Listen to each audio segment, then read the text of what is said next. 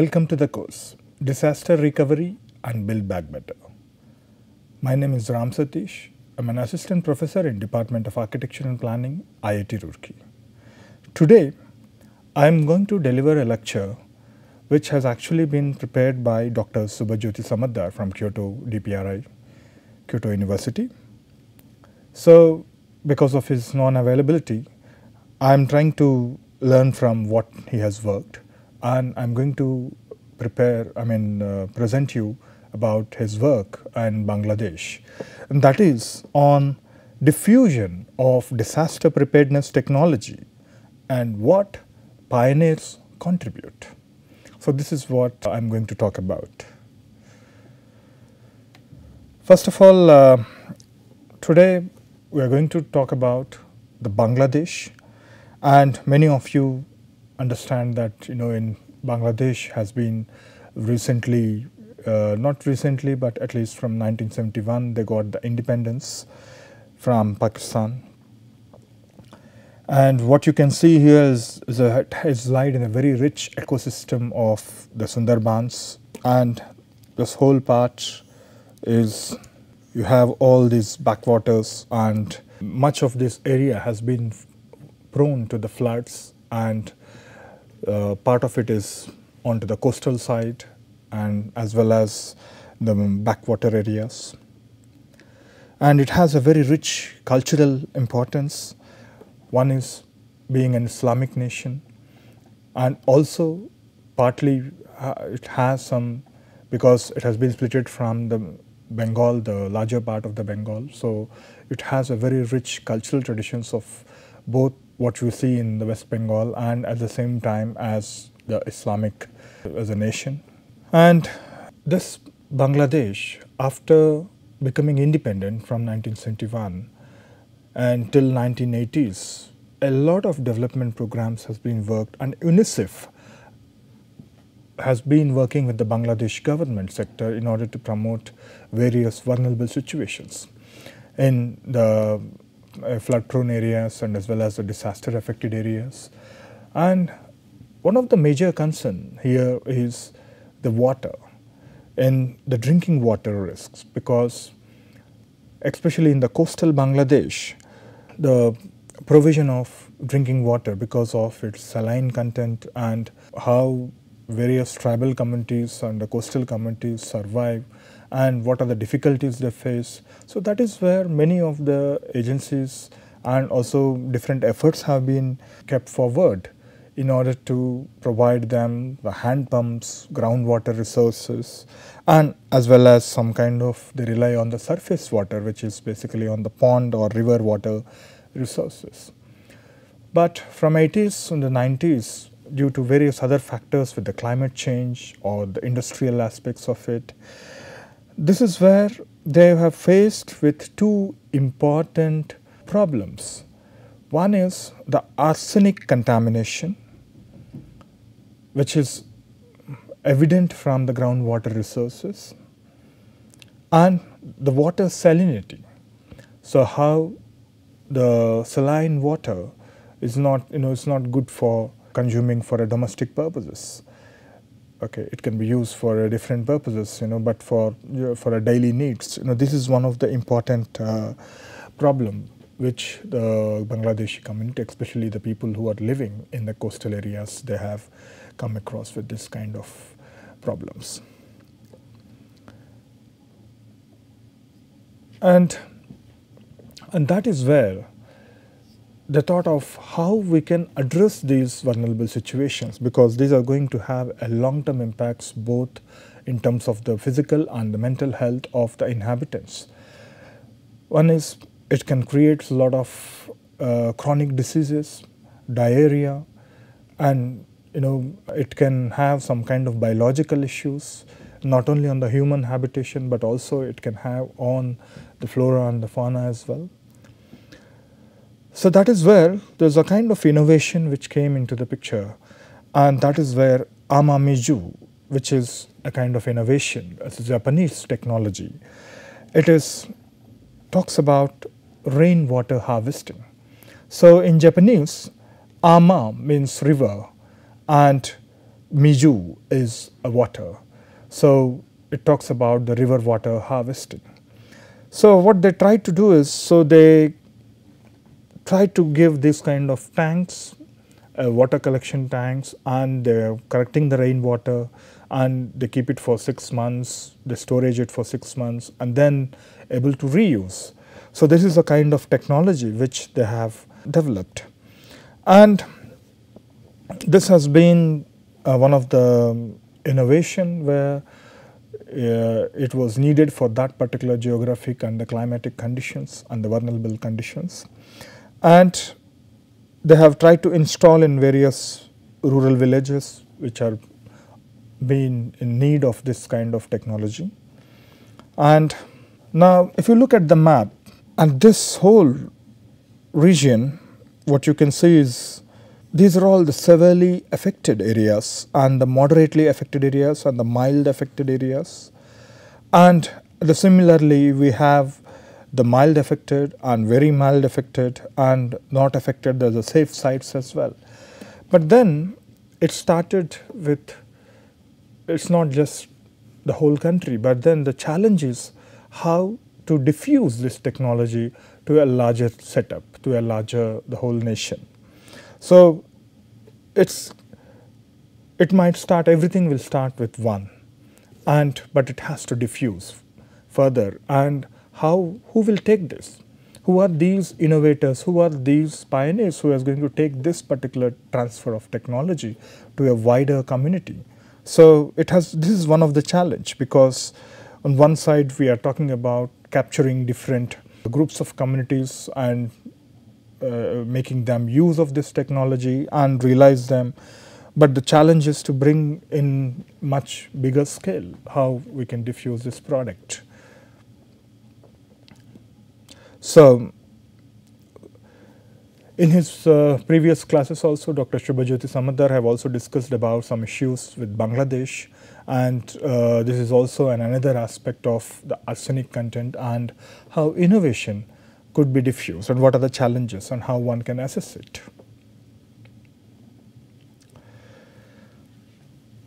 So in front of us, the biggest challenge is not just only an innovation, but taking this innovation to the rural poor, to the wider communities. Okay, so how to take it further and how to diffuse this process. Now, any product, whether it is a tank, whether it is an iPhone, whether it is any other remote driving car, right? So any product which is coming into the society for the benefit of society, okay, it is not just a tank which is collecting water, but the first thing is one has to look at, it is a very risky decision whether to take it or not. Imagine someone has invented tomorrow a car driven with just water, not with petrol. So what happens then? People will start adapting because they keep putting water on it and they keep driving it. Then they can save a little bit more money. But then what happens to the larger ecosystem? What happens to the larger habitat? So a small invention can lead to a bigger risk. Similarly, an autopilot car, when subjected in an Indian roads, unless if it is not properly tested.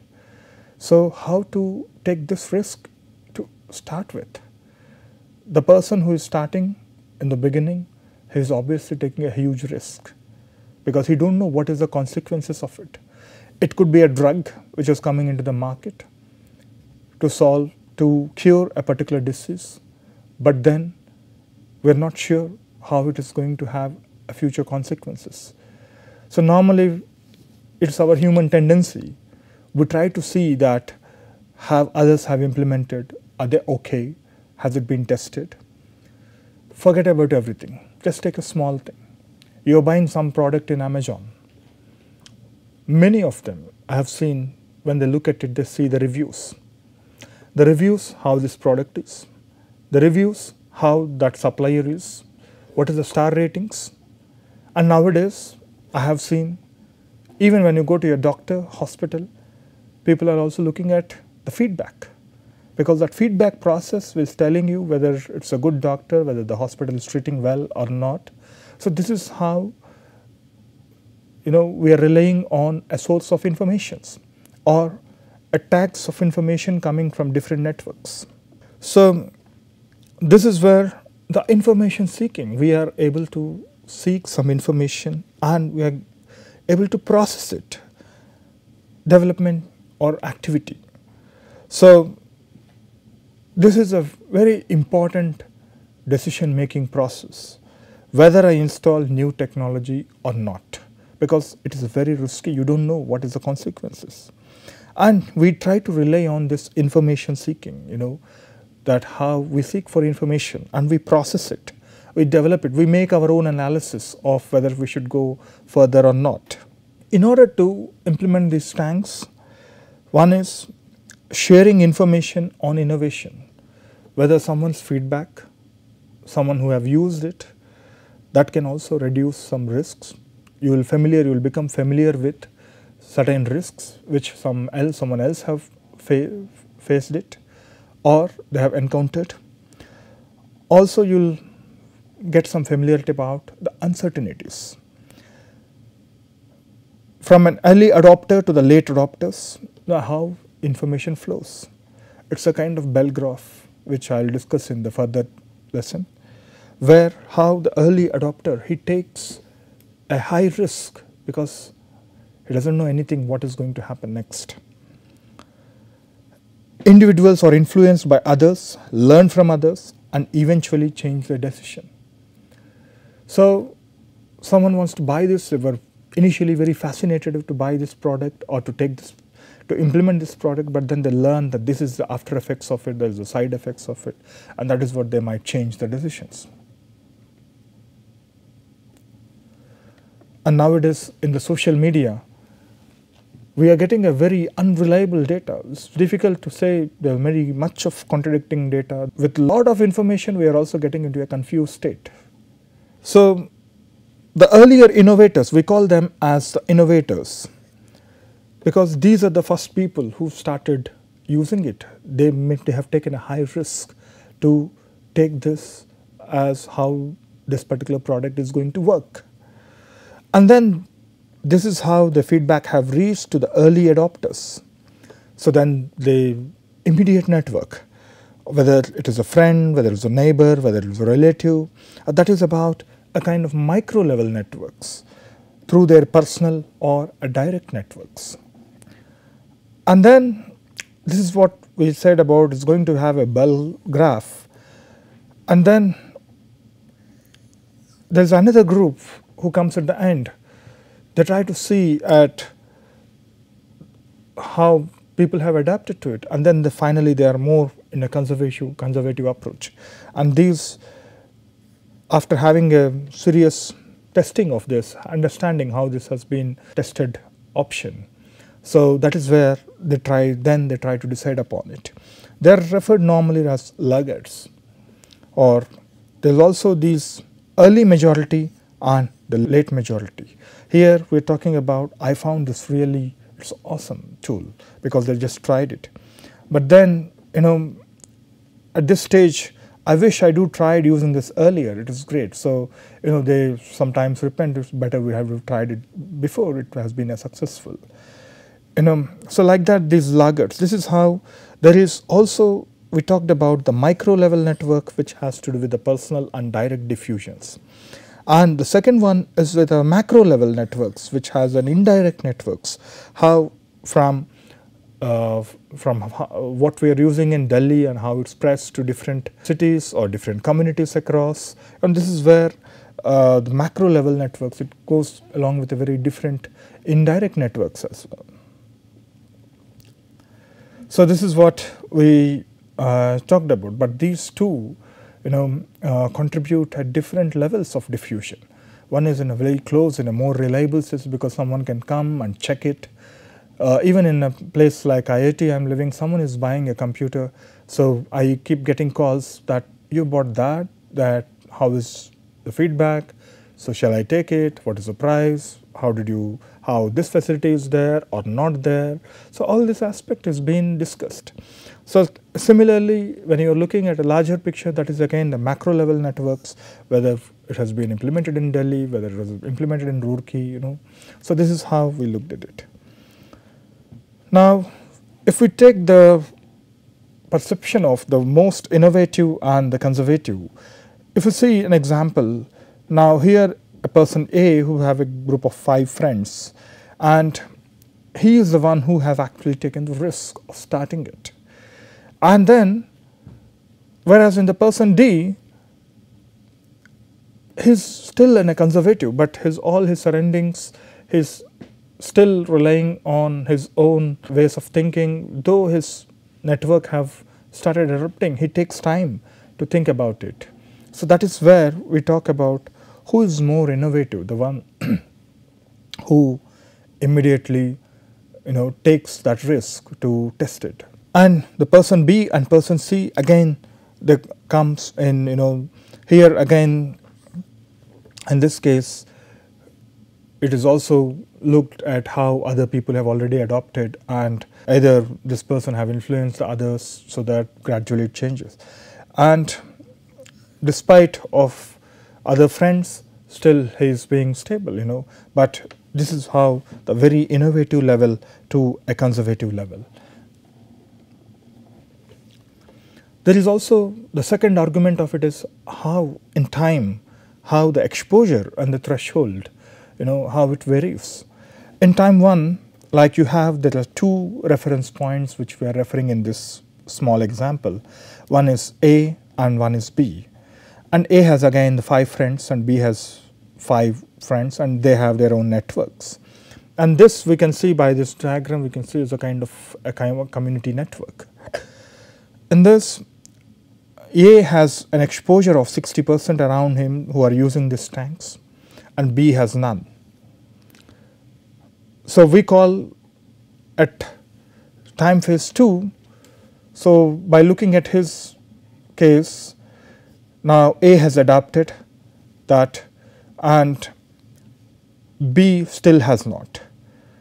But when you look at the time 5, now A have adopted and also it has spread it to the larger community, but now B has adopted. There are 2 ways of looking at it. We can still call the A who have taken a risk in a very initial state, how he have adopted. And we can call him at a innovative, at in a whole community sector, he is the one who started, that is innovative at a macro level. And B could be looked in a more of a conservative level.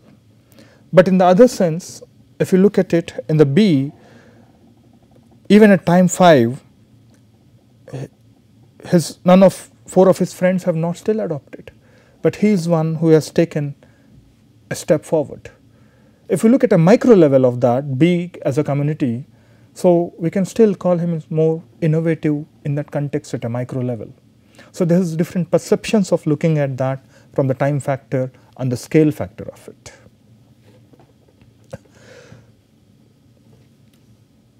Now,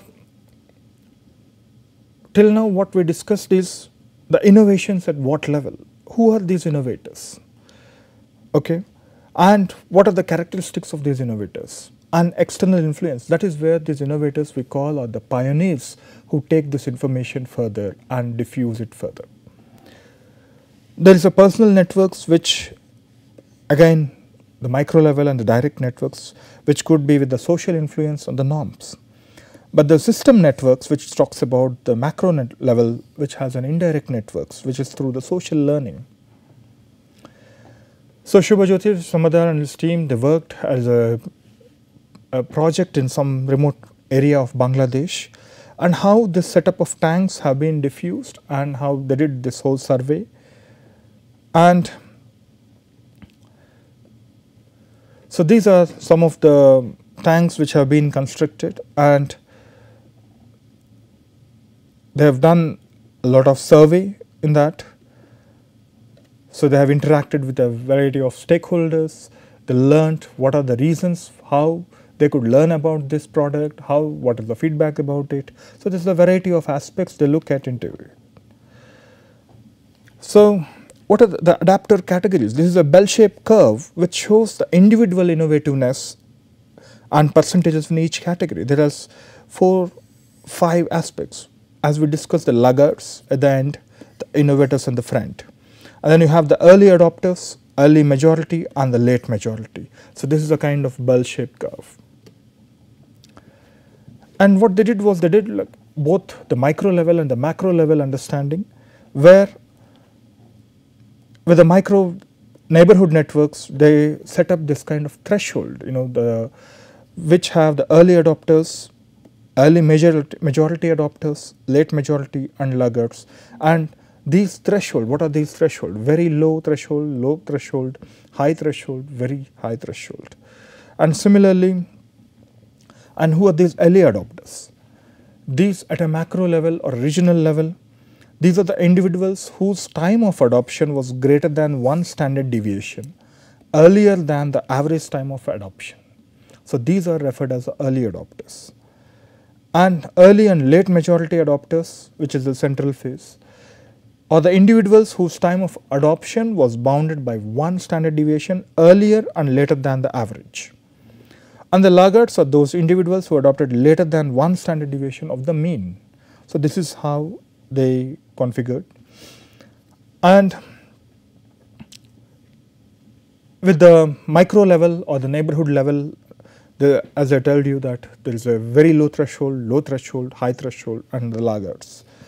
So you have the personal network threshold, which is defined as the adoption network exposure at the time of adoption. Exposure is a proportion of adopters in an individual's person network at a point of time.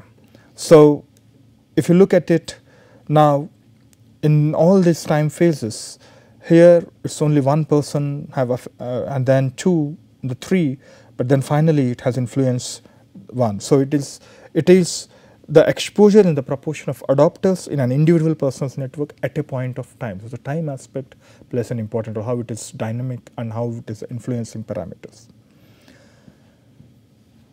And I've already discussed about this very low threshold. Again, the adopters or the individual whose network threshold value is greater than 1 standard deviation lower than the average network threshold. And similarly, the low threshold adopters and the high threshold adopters have a personal social networks bounded by 1 standard deviation lower than the higher average. Then in the high network threshold adopters, whose personal network threshold 1 standard deviation higher than the average. So this is a matrix they developed in, and then the tank adopters distribution at macro and the micro level. If you look at it, the early adopters is 7.4%, and how it is changing, and from 7.4 and then it goes on to 4.1, and then this is how it is going in a kind of it is changing further, So that is where they looked at this kind of graph. And also, they also looked at what are the major influencing aspects, what are the aspects that influence the decision-making process. Now, again here, if you look at it, the early adopter from 7.4%, it goes to the 2.7. So the early adopters, so it gradually reduces, and whereas the early majority, it goes on an increasing component. So who are these? Because these pioneers, how they act as opinion makers, because that is where, because their opinion is a higher value, because they are the one who used it in the first and forehand. Opinion leaders score. So they have used a kind of opinion leadership network. So please name us 3 persons with whom you often turn for opinions and suggestions to make any decisions on your personal and family matters. So who are you more relied with, who are these? So that is how they are connected with it. And this is where they adopted the concept of degree centrality. And this is a quantitative measure technique where the degree as a degree of a node, and it depicts the opportunities and alternatives that one node has, as we discussed in the before also, how each node have multiple connections. The nodes with higher degree centrality is more central. So because the more connections it have, that is where it becomes more central. So someone, let's say in a community leader has used that, then he is the one where the community is relying upon his understanding or his decision. So that is where that is more central, that becomes more central. And this is again, they made this similar matrix to understand the opinion leadership score with the degree centrality, and with both as a macro level and the micro level. So these are some of the analysis. So now you can see that from 6, the early majority about 16.8, and then later it came down at a. And who are these pioneers? And what are the various channels how this is disseminated? Education. Now each point is counted for each academic class, and a person educated up to a class 1 receives 0.1, and persons completed master's degree receives 0.15. So for the illiterate the score is 0. So like that, income, household monthly income, and again here the socio-economic characteristics of the adopters, how income has played an important role, whether it has played an important role, because someone has to look at the affordability aspect of it. And again, if you look at it here in the late adapters, it is again at a micro level it is going, the income has also shown a positive aspect. And again education, how it plays, it influences the individual decision making process. And if you look at it in all the cases, like you have in the early adopter stage, the lowest threshold is about 11.54 and the laggards is about 13.5. And external influence, they talk about the media consumption and cosmopolitanness. Like in TV is one channel how people know about this innovative aspect. But here in this study, TV has scope. They have also assigned some points. How often do you watch TV news programs in a week? So where 1 point is referred to TV watching once in a week, 7 in a week, 0 is don't watch. But then in this finding, they have found that the newspaper reading has given the more diffusive process rather than the TV watching. And cosmopolitanness, how visiting the nearest city, how you learn from the nearest cities. And because media consumption, TV watching is also an important aspect. But then here the newspaper reading have shown much more positive ways of communication. So like that, the same matrix has been tested in different aspects. And here, this is where the risk perception, that is measured based on the adopter's perceptions on 3 aspects of drinking water. And because we are talking about how this particular tank, having this tank, how it has improved or not. And the drinking water quality of your family, so they talked about from good to poor, causing health issues, problems of our family members. So that is again, regarding the health, and the daily fetching burden, to what extent they have to carry on this whole process. And then again they mapped everything in this kind of matrix. The perception, the risk perception has been also have been mapped. So in that way, what happened was this whole innovators, as we talk about the very initial users of that particular innovation, they are one of the important pioneers, and there matters a lot that how this whole their understanding of the product and how it has to be taken care of to disseminate to a wider communities and to a larger network, starting from a very micro level network and to a macro level network. And this is one of the methods which they have adopted, but there are different ways one can actually look at the centrality, the degree of and also the setting up the thresholds of it, the various methods of how this particular pioneers play an important role in the diffusion of the innovative practices. Thank you very much.